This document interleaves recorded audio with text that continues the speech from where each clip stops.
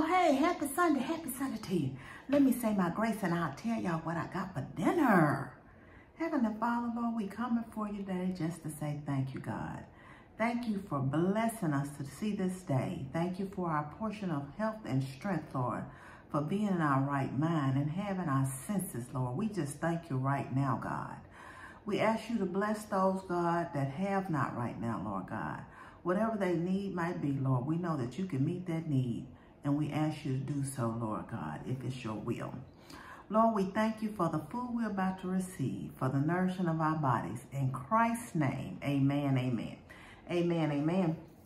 So today I tried something new, y'all. This is a piece of buffalo fish. Do y'all like buffalo? It's big bone buffalo. I got a few cucumbers and some turnip greens. And y'all know you can't have fish without hot sauce. So you know my boy Frank's in the place. Yes, he is. I got me some greens and put it on my...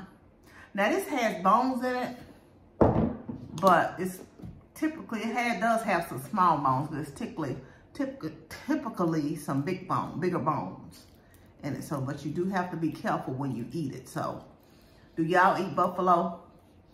Now Amber got me this. Now these are like the bones that are typically in buffalo. I'm gonna show them to you. Are like that. And when I get to the bigger bones, I'll show you what it's like to cut on the rib. So you don't have a whole lot of those. You have some, but. And I love the flavor of big bone buffalo. Now, I cooked it today in the air fryer. I've never had it in the air fryer, so I only cooked a couple of pieces because it's typically hard to find. And typically, I eat it with bread just in case I do catch a bone. But I don't have any bread, so. What y'all cook good today? Did I ask y'all, do y'all eat buffalo fish? Now I eat the small bone too, but I prefer the big bone. And like I said, typically I have had it baked, but this was the first time I tried an air fryer. There's no breading on this. I just put some seasoning on it. Garlic and onion powder, and you can't go wrong with Old Bay, and I put a little bit blackened seasoning on it. I probably could have used a little more seasoning on it. I didn't want to overdo it, but it tastes fine. But it's still nothing like a piece of fried buffalo fish with the fish fry. Normally, I don't really season it when I put the fish fry on it, so. Y'all. There was an incident on my job, with the company I work for. And I read the story, I think it was Thursday morning, and it was a fatality, and they said it was involving 2 employees. You know, this is a huge corporation, so of course they can't name names. And I often wonder how news outlets get these stories. It was a fatality. It was 2 employees involved, apparently, an accident on the job, doing the overnight shift. And my brother works out there doing night, so I'm trying to, you know, I imagine family members that hear stuff like this are frantic, trying to make sure their loved ones are all right. Because I was sending him a message right away, you know, is everything okay? Are you okay? You know, and he said he was right there on the property and didn't, you know, hadn't even heard anything about it. And I often wonder, you know, that's like an insulated type environment. So I wonder sometimes how the news outlets get stuff like that and, you know, able to broadcast it before, you know, family members are notified, you know, about their loved ones. I don't know. It makes you worry, but he was okay, of course. I heard from him, but I'm so sorry for the families. One is in the hospital, from my understanding, and of course, the family that lost their loved one as well. We just pray for them. You know, that's a, you know, your family member go to work. The last thing you think you're going to be doing is receiving a call saying you won't see them again, you know. So, yeah, I was watching Lee's World this morning when I got up. I was just fumbling around because I didn't sleep last night too good. So I was up and I was watching her video, and she had posted a video with her grandchild, I'm presuming. And they were playing Operation. Y'all remember the game Operation? That was one of my favorite games as a kid. And it's so funny because I used to go, like when Emma was a kid, I would go down to, we would go down to the game board aisle, you know, during the holidays specifically. And one of the favorite games we played Connect Four a lot, but Trouble was one, Sorry, Monopoly, of course. Trouble, Sorry, Monopoly. And I think she had Shoots and Ladders. So I just think it's fun. Now, of course, we play Uno and stuff like that because you get that kind of game stuff down there. But I just thought about board games. You know, back when I was a kid, it was, you know, we had a checkerboard. We had a checkerboard game. Back when I was a kid, it was like Scrabble and checkers. And so I just often think about that. You know, like I said, we play Uno, and then we play this game called Phase 10. Of course, we play stuff like categories and stuff now later on in life, and card games like Spades and stuff like that, right? But I thought about that. What was one of your favorite? And you know, I was good to see that people still play board games, and I'm like, I have no need to go over in that section anymore. You know, when we go on the cruise, of course, we take a deck of cards with us, and we always take Uno cards with us. And it's just so funny, though, that, you know, I was like, it was good to see that kids still play actual games, because all you hear about is, like, video games. So it was nice. It was just a nice thing to see. And I wondered, I said, you know, since I don't go in that area anymore, do they still make a large amount of board games, actual board games where people have to sit around the table and do board games? And yeah, that's interesting. And what are the big ones out now? You know, back we used to sit around and play Monopoly, and I thought about that. I wish they would. Oh, the game of Life too. We played Life, but it's so funny because I'm like, you didn't even think about it. Now I still think about it now. I don't know why it popped in my head. I said, you know, Monopoly really kind of taught you something. It was kind of a teaching game. It was about real estate. You know, you paid your luxury tax, and if you landed on somebody, if the unimproved property, which means it didn't have any houses or hotels in it, your rent was cheaper. But once they put those houses and hotels on, bam, you know, they had improved the neighborhood. It's commercialized now, and so you had to pay higher rents. And you don't even think about that kind of stuff, you know. And then sometimes you could just lose everything, go bankrupt, and you know, but you had to pass on tax, but you got paid, you know, when you went around the board. So it kind of taught you kind of a level of finance at a higher level. And I thought about that, you know.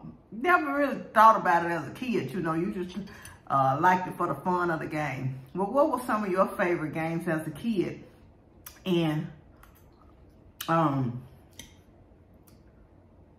do you still play them now? Or if you have kids or grandkids, do your children play, you know, board games? What were some of the games you played with your kids? So, and I was watching the Adults Only Cruise, right? And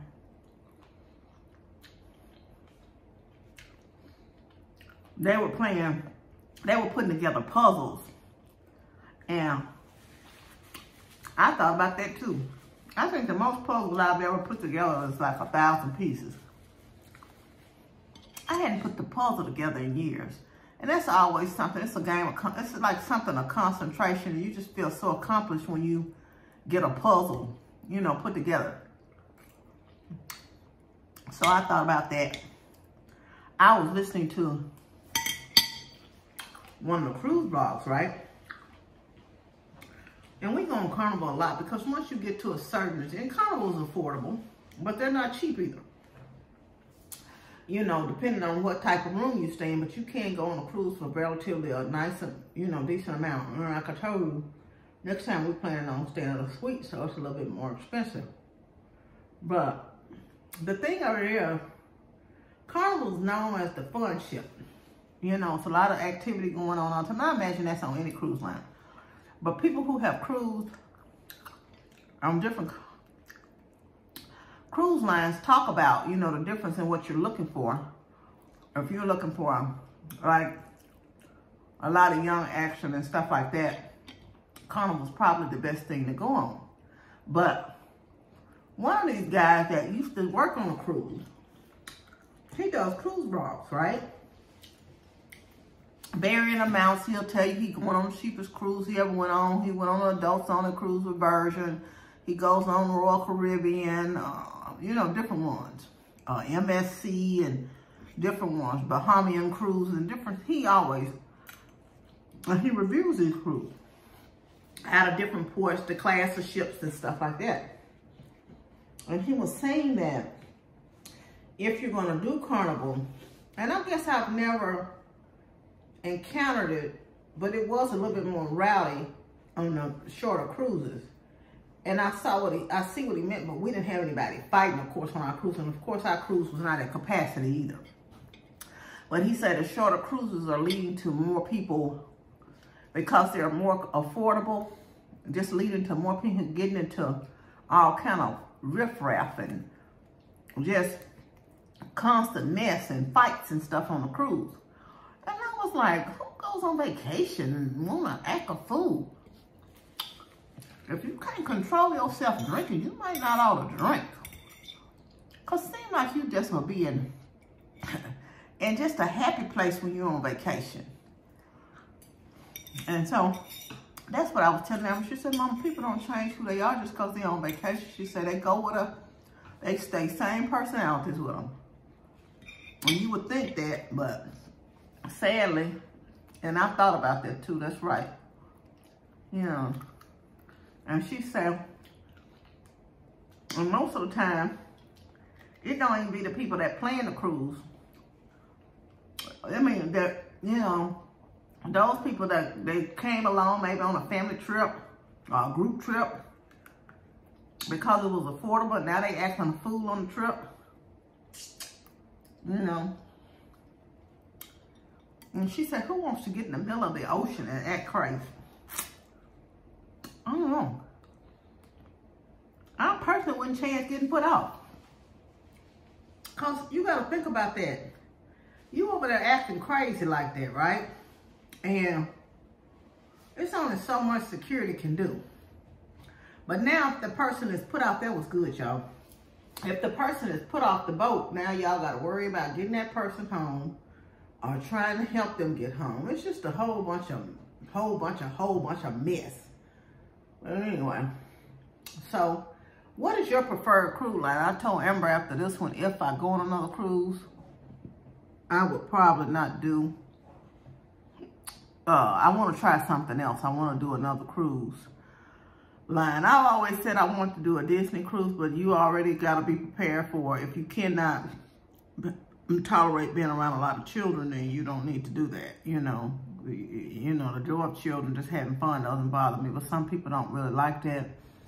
I think they have an adults only section on Disney, but I'm not sure. But you know, if you like the Disney characters and stuff, I think that would be fun. And I think I would like to try, because Royal Caribbean has some pretty nice ships. They've always ended up parked by us when we dock. So I would love to see that as well. Anyway, I'm going to get off here, y'all. I just want to come in. Happy Vlogmas Day. What are we on? Number 4. Happy Vlogmas number 4. Happy Sunday dinner. Anyway, tell me what y'all cook good today. And y'all know I'm going to see y'all. I'm going to try to hang on in there. And we're going to be on day 5 on tomorrow. I have an appointment on the 6th. I need to get into the dentist before the end of the year. use some of my health benefits. So if you all have the kind of flexible spending account that I have, you have to use up your money prior to the end of the year that's on your card. It does not carry over, which I don't like, but it is what it is. So I'm going to definitely go, but I need to go to the dentist anyway because I got a tooth in the back that's bothering me. But this is just a reminder to get in and get into your appointments, use up your money if you have to. If you're in a situation like me and you have to, make sure you use up your money. And what I don't use up, it's really time for me to get some specials, but I need some contacts. I don't wear contacts very often, but I do wear them. And I do need to get my eyes checked because I don't have any, so I need to have a few pair here. You know, when I want to get extra cute. Y'all know I'm silly. Anyway, I'm going to get off here, but I want y'all to have a good Sunday night. Start off your week with a bang. Don't let anybody get you down. You know, don't let them steal your joy. You know, go into your week with intentional joy, you know, and have yourself a blessed and happy night. Do something fun. I watched, I said I was going to get off here. I watched Mary Tyler Moore earlier, The Odd Couple, and The Love Boat earlier. So it was kind of good to kind of veg out and watch those little old shows. What y'all watching good on TV? Tell us, sister, tell her. Anyway, I'm going to get off here. Like I said, I'll see y'all tomorrow if God say the same. Want you to have a good night. You know you're loved. I love you, but God truly loves you the most.